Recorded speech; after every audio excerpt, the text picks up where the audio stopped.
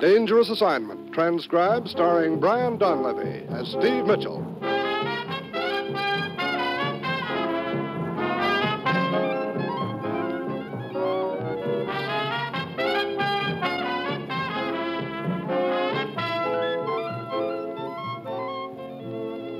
Yeah, danger is my assignment. I get sent to a lot of places I can't even pronounce. They all spell the same thing, though, trouble. But when I walk into the commissioner's office, I don't realize this assignment's going to prove that you can sometimes hit a home run with the swing of a rusty gate.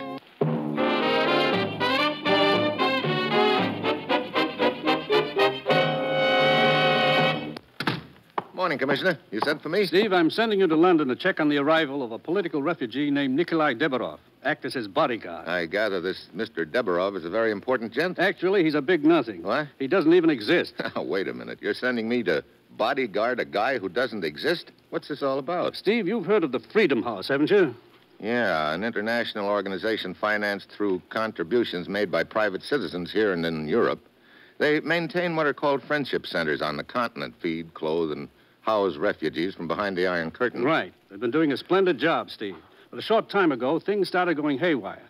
2 refugees disappeared. Men we were very much interested in. We'd hoped to bring them to America. I see. Someone in the organization put the finger on them, you think? I'm certain of it. Someone along the route in one of the friendship centers or in the London headquarters. And that's where I start, at the top, huh? Get over there, Steve. Give the non-existent Nikolai Deborov the big build-up and show considerable concern over the fact that he hasn't arrived. Bait the trap and wait for the mouse? Or, in this case, the rat to make his move, huh? Exactly. Well, that's it, Steve. You've got your assignment. Good luck.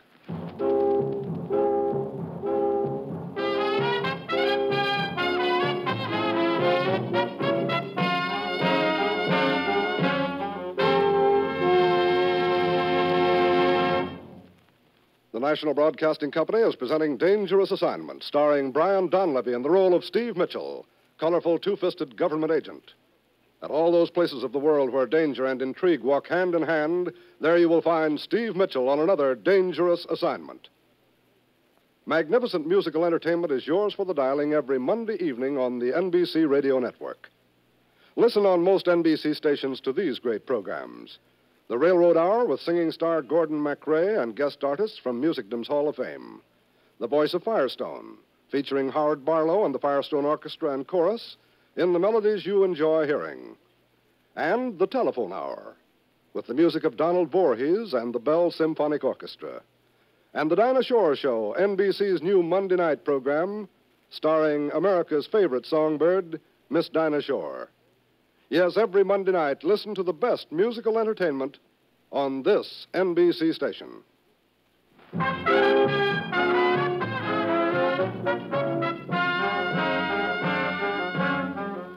Sure, I've got my assignment. Get over to London and set up a trap for someone who's putting the finger on certain political refugees we're interested in bringing to the U.S. Because of that someone, the refugees are winding up back where they started from, behind the Iron Curtain.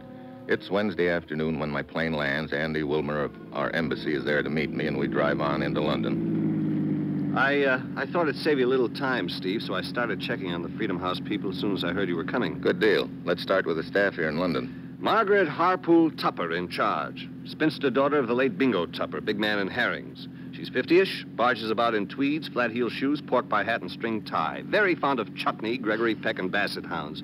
Not necessarily in that order, however. She sounds interesting. I doubt if you'll find her in the office this afternoon, this being her day with the Amersham Bird Watchers Society. Who will I find in the office? A Polish girl named Maria Ostrovic, a refugee herself. She came to the organization a few years ago and is now Miss Tupper's secretary. Blonde, 24, very attractive. Oh? And you can stop drooling. She's having dinner with me tonight. Look, Steve, I don't think Maria could be mixed up in this. Any one of the directors at the various centers could have spotted the names on the list. Who else works here in the London office? Well, there's Penelope Hindon. A charming little scatterbrain. She's Miss Tupper's niece. Does some typing and most of the filing. Georgie helps her when he's around. Georgie? Rodescu, refugee from Romania. Spends only a few hours a day there. Rest of the time he's teaching violin. He also plays sidewalk engagements. That's the place up ahead, on the corner.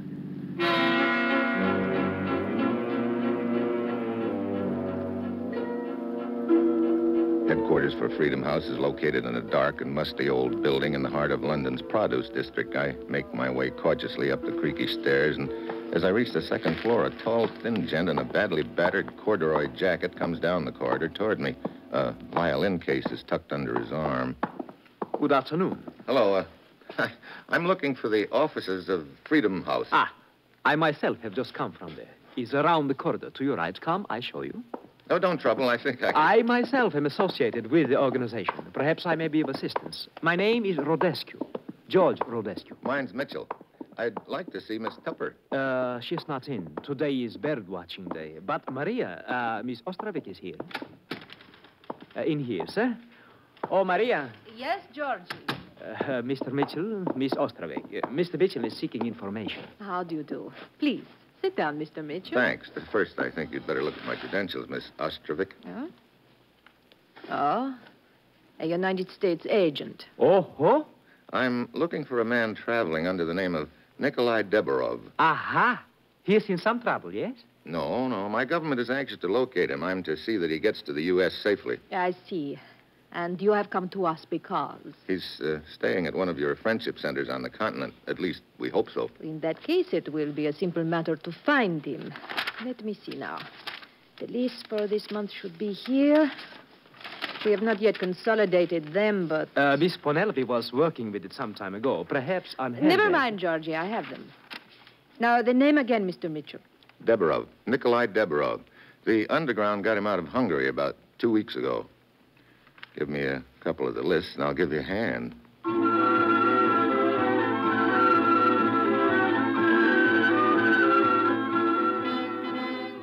I go through the motions, check the lists out of Paris, Antwerp, Rotterdam, Milan, Trieste, Maria, and Georgie, thumb through the rest, but, of course, the name Deborov doesn't show up. You said this man was traveling under the name Deborov. It is not his real name? No, it isn't. But if you were to tell me what... He wouldn't use his real name. We also instructed him about that. We felt it wouldn't be advisable. Aha! He's in danger, eh? Of course. Since your government is so anxious to get him safely to America, it stands to reason that there are those behind the Iron Curtain who would like to prevent it. That's right, Georgie. Look, Miss Ostrovik, would you do me a favor? Of course. Would you contact the various centers and check on this for me? Deborov must be found. Do you have a description of him? There is a possibility he might have been forced to assume another identity. You're right. Well, all I know about him is that he's in his late 50s, has a medium build, gray hair. Very well. I will send the wire immediately.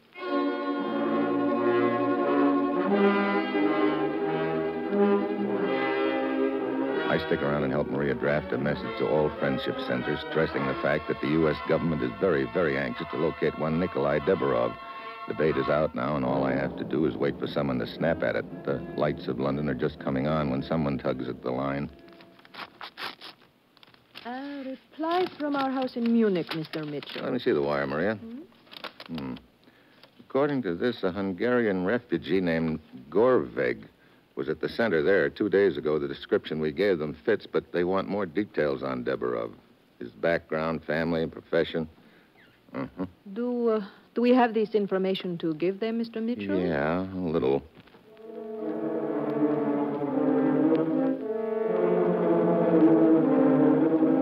I get to work on the reply to Munich. I don't give out with too much information, just enough to generate a little more excitement and interest. For Deborov's profession, I put politics. Maria sends off the wire, and I go on to my hotel. A couple of hours later, I'm in the dining room putting the finishing touches to one of the specialties of the house when someone pulls up at my table. Hello, Steve. Hi, Andy. Sit down. Hey, I thought you had a date. It's off, thanks to you. Maria decided she'd better stick around the office. Oh, sorry. She tell you about the wire from Munich? Yeah? Sounds interesting, doesn't it? I'm already packed. Then unpack. Huh? That's what I came over to tell you. Maria got another wire from Munich. The added info you sent didn't fit. The man they had in mind wasn't married, came from a different town, and was a bricklayer by profession. Oh, great. Yeah, the fish you thought you had at the end of your line turns out to be an old rubber boot. But here's something that might interest you, since you seem to suspect any and all persons connected with Freedom House. What is it? I ran into Miss Tupper at the office a little while ago. She's invited us to drop around to her place for a saucer of brandy this evening. Oh? Yeah, she seems very anxious to cooperate. Feels that she might be of great help if you're willing to take her into your confidence. Okay, let's go around and have that saucer of brandy with M.H. Tupper.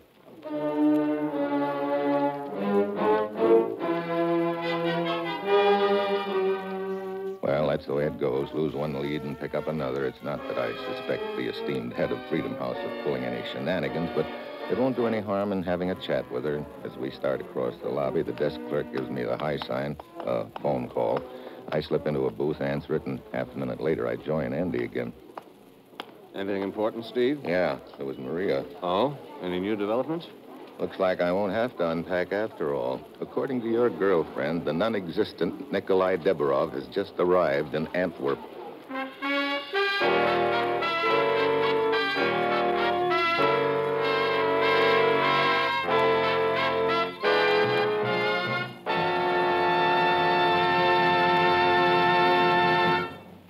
Steve Mitchell will continue his dangerous assignment in just a moment. Cancer is likely to strike anyone at any time. It hits men and women alike. It hits the young as well as the old. But many other patients are being saved because the disease is being detected and treated in time. Help the American Cancer Society to continue its year-round program of cancer research, education, and service to the cancer patient. Protect your own family by learning to recognize the 7 danger signals of cancer. And remember, friends, that cancer strikes one person out of every 5, and one family in every 2. The American Cancer Society needs your help to conquer this disease. Fight cancer with knowledge. Join the 1953 Cancer Crusade and give to conquer cancer. The research that you help support may someday save your life.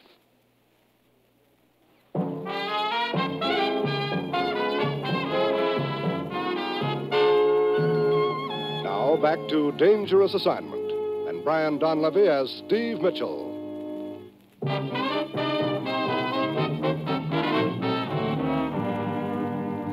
Doesn't exist pops up at the Antwerp Friendship Center. That's right, Andy. Nikolai Deborov. Naturally, it's a plant, a lure for me. Right. They could be doing it to grab you off and pressure you into telling them who this mysterious and important refugee really is. Either that, or maybe they want me to meet the phony so he can pump me a little.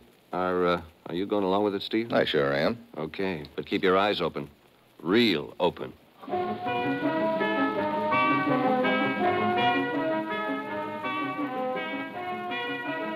I grabbed the next plane to Antwerp, then a cab to the Friendship Center, a large villa on the outskirts of town. It's about 10 p.m. when I arrive. There's a high wall around the estate and an iron gate. Locked. What do you want? Oh, I didn't see you in the shadows. What is it you want? Mainly to get through the gate. Why do you wish to get in? Look, before I answer any more questions, I want to know who's asking. Of course. I'm Lieutenant Dijon, Lieutenant? Antwerp Police. Oh, I see. Here, better take a look at my credentials, Lieutenant. So, what can I do for you, Mr. Mitchell? How come you're at the Friendship Center? There has been a murder here. What? Yes, only half an hour ago. Who was killed? A man named Nikolai Deborov.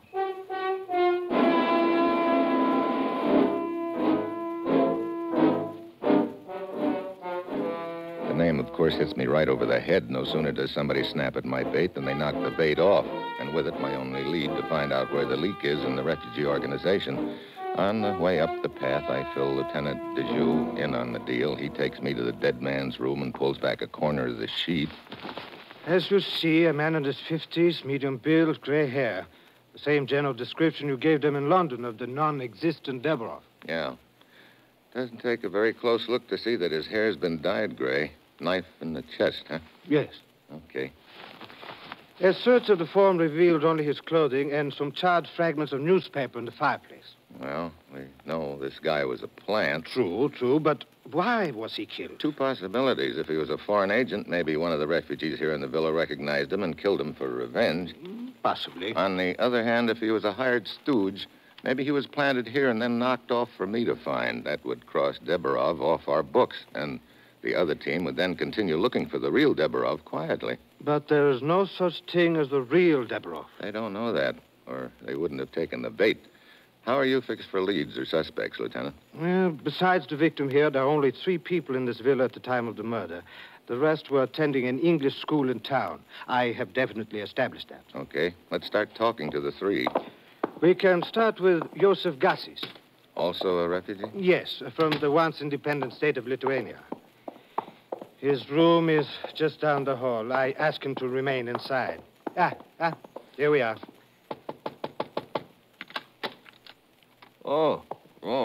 Lieutenant Dijou. This is Mr. Mitchell, a U.S. agent. He has some questions to ask you. Oh, but of course. You're a refugee, Joseph? Yes, from Lithuania. I arrived 2 days ago by boat. I plan to go on to Amsterdam and find employment. I am watch repairman. I see. You were here in the villa all evening, huh? Yes. Reading here in my room. You hear anything from the dead man's room? I hear slight commotion, but do not pay much attention to it. That must be Falberg. Who's he? The director of this place. He went to get the other refugees at the school in town. I will go see. Joseph, getting back to the dead man, did you meet him? Deborov? Oh, yes. I talked with him briefly when he arrived this afternoon. Hungarian, he say. He seemed very nice. Also the girl. Girl? Yes. Johanna Guben is her name. A refugee from Eastern Germany. She and Deborov arrived together this afternoon. I see. Mr. Mitchell, this is Falberg, director of this refugee center. How do you do? Mr. Falberg, were you here at the time of the murder? Yes, downstairs in the kitchen. But I saw and heard nothing. What can you tell me about the dead man? Deborah? Very little. This afternoon, as usual, I drove the station wagon to the square opposite the cathedral. That is the pickup point for refugees. There were 2 of them waiting. Deborov and Johanna Guben? Yes, I drove them here and sent a cable to our London headquarters announcing Deborov's arrival. I had been notified that you were inquiring about him. Yeah. Okay, gentlemen, that'll be all for now. Lieutenant? Yes. Please do not leave the villa without my permission. Either of you. All right. Very well. Well, Mr. Mitchell, what do you make of it? Not very much so far, Lieutenant. Maybe I'll know a little more when we've talked to this Johanna Guben. A little more about what? Oh, Miss Guben? Yes? My name's Mitchell. Here are my credentials. I see. How long had you known the dead man, Deborov? Only a few hours. Oh? I met him in the square opposite the cathedral. And you'd never seen him before that? No. Where were you at the time of the murder? Why, right here in the parlor. As you see, they provide magazines and newspapers for us. Any idea where the others were at the time? As far as I know, Joseph was in his room. He and I chatted down here a few minutes. Then he went upstairs. Falberg, I think, was in the kitchen. Okay. That'll be all for now, Miss Guben. I will be up in my room. Okay. Mr. Mitchell, a question? What is it? Why is an American agent so interested in an ordinary refugee like Deborah? Well, let's just say he wasn't so ordinary. I see. Good night. Very interesting. Yeah. She's the only one who asked that question. A logical question for an innocent person to ask. Yeah, and a good cover for a guilty one.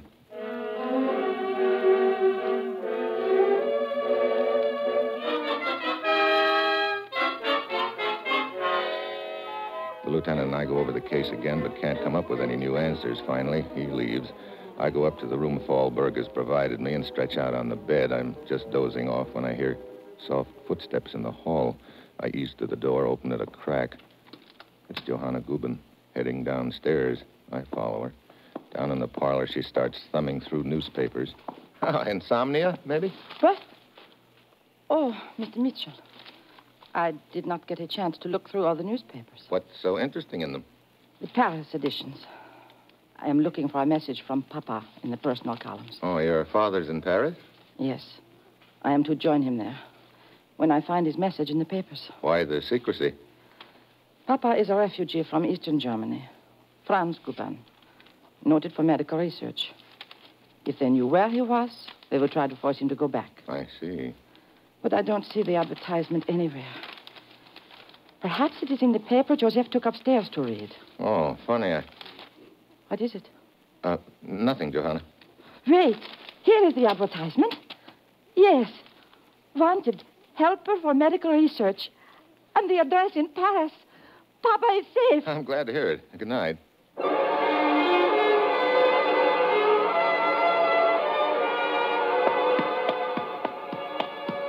I head upstairs fast. Something Johanna had said started things clicking. I go to the dead man's room in the fireplace. Yeah, the charred fragments of newspaper the lieutenant mentioned earlier. Then I make another discovery. One of the fragments is smoldering. Things add up fast now. I bound down the hall to Joseph's room. It's empty. Then out the window, I spot a figure moving in the garden.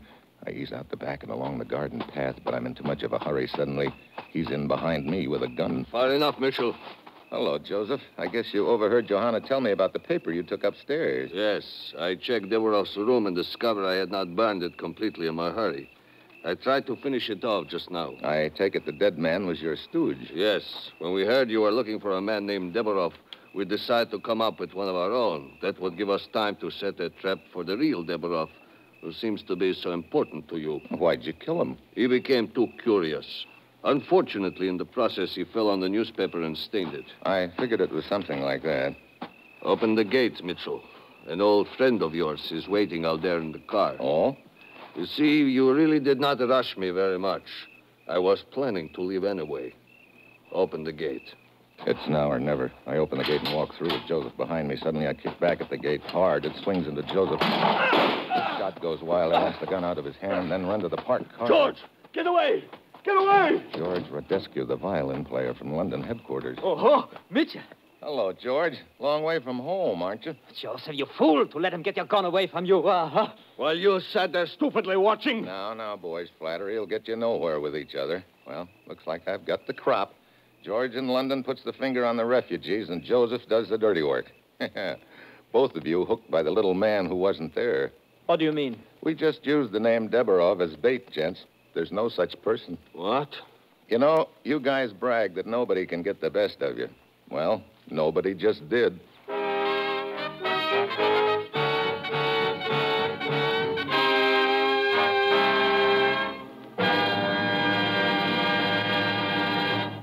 Our star, Brian Donlevy, will return in just a moment. Variety is the spice of life, they say, and variety is what we at NBC attempt to give you each Thursday evening. Yes, each Thursday on most NBC stations, you'll hear such entertaining programs as The Roy Rogers Show, Father Knows Best, Truth or Consequences, The Judy Canova Show, and Eddie Cantor Show Business Show. Roy Rogers brings Western song and adventure from the Double R Bar Ranch in Paradise Valley. Later, it's time for Father Knows Best, with Robert Young in the title role. And perhaps you'll agree that the thing about which Father knows best is trouble. But trouble or not, there's always fun-filled listening when it's time for Robert Young to star on this station. Ralph Edwards brings you Truth or Consequences, and the action really begins when a contestant misses a question and has to pay the consequences. Judy Canova adds to the mirth and merriment with hilarious comedy and some songs in her own delightful style. Then Eddie Cantor brings you his show business show, during which he reminisces about his years in the entertainment world. Yes, every Thursday, listen to all of these fine shows on most NBC stations.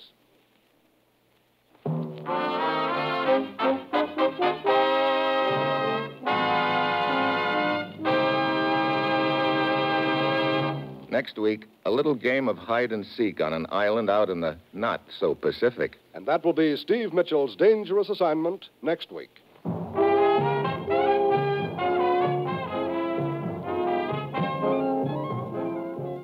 Featured in tonight's cast were Paul DuBoff, Tony Barrett, Jeannie Bates, Jan Arvan, and Jeannie Tatum. This is John Storm speaking. Dangerous Assignment, starring Brian Donlevy as Steve Mitchell with Herb Butterfield as the commissioner, is written by Bob Reif and Adrian John Doe and directed by Bill Karn.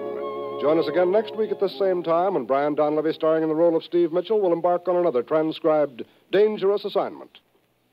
Fridays, listen to Best Plays on NBC.